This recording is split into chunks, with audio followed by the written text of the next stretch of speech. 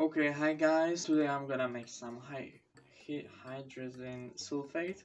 So here's urea and here's sodium hydroxide. I'm using this 99% urea because hydrazine is very sensitive on impurities and my fertilizer would be not a good idea, especially that I'm not gonna use pure acid, so it's better to decrease level of impurities as much as I can. And in the fridge there's sodium hypochlorite because I need it cold. Also I'll need some gelatin, but I don't have it here, so I'll take it later. So let's start. Here's 1 liter beaker, and I'll add here 300 milliliters of distilled water. It has to be distilled water because, as I said, hydrazine is very sensitive on impurities. And now I have to weigh out 32 grams of sodium hydroxide. I want to say that this recipe is from other channel, Gablaw.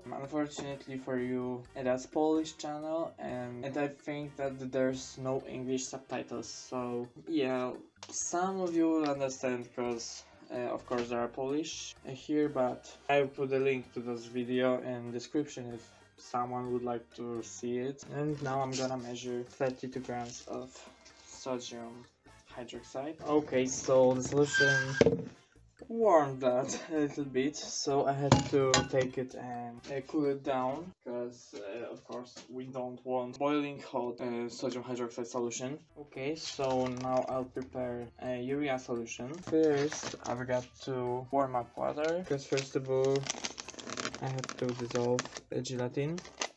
You can see now, if someone is interested in Polish language, you can see here that the gelatin is called gelatina.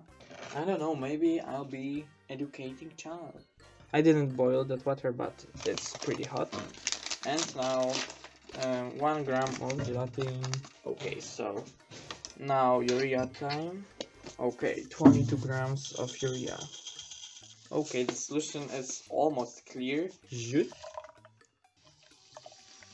Okay, I didn't start making hydrazine yet. I just have to say it that if I'll start, I'll wear gloves because hydrazine is not too nice for our body. I should wear gloves making sodium hydroxide solution, but I didn't think about it. But I just have to remember about using gloves. Now I have to measure out 117 milliliters. And now I add it. There will be no reaction between these solutions because the main reaction is between hypochlorite and urea. Okay, so I'm gonna start it.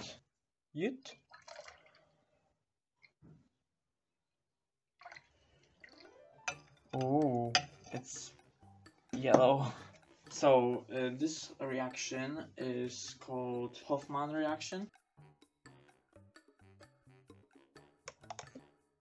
In this reaction we are making amines. In the mechanism of this reaction, out of amide there forms isocyanate, and that's pretty unstable, so it breaks to carbon dioxide, which is these bubbles, and amine.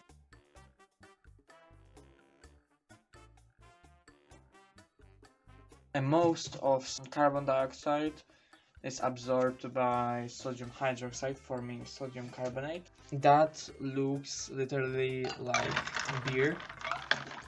Okay, so I almost forgot about the same fact which Gablaw forgot, that sodium hypochlorite is pretty unstable, and if on the label there is that this is 15% solution, it doesn't mean that this is really 50% because it's breaking down. So I added some of that solution, and I don't know, maybe there will be a better yield. I didn't check concentration of this bleach. Okay, so I'm starting to hitting it, because it's taking too long, and I want to end it as fast as it's possible.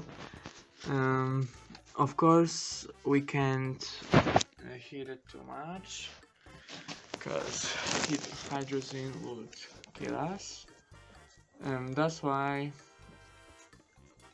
I'll turn off the plate in a moment, and there will be just pretty warm.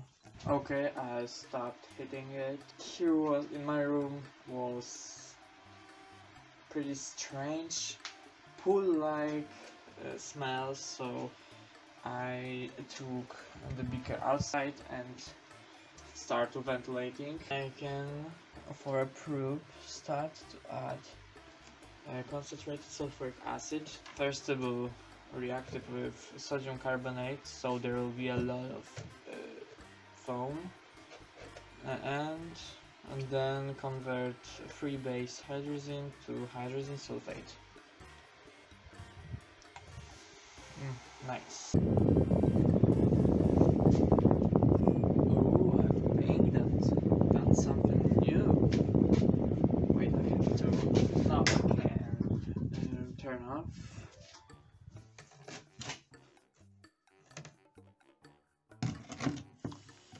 That's something new. It's not bubbling. Nice. Of course, I still have to be careful.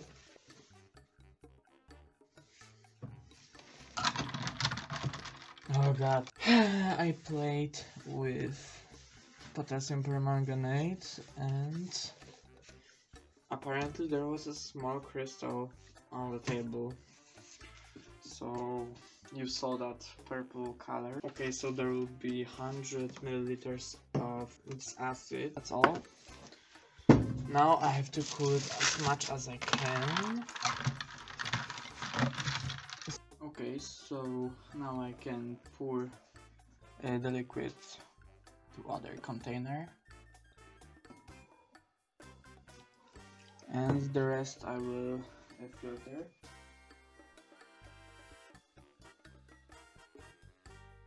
Okay, so I've got something around 46.3 grams of hydrazine sulfate.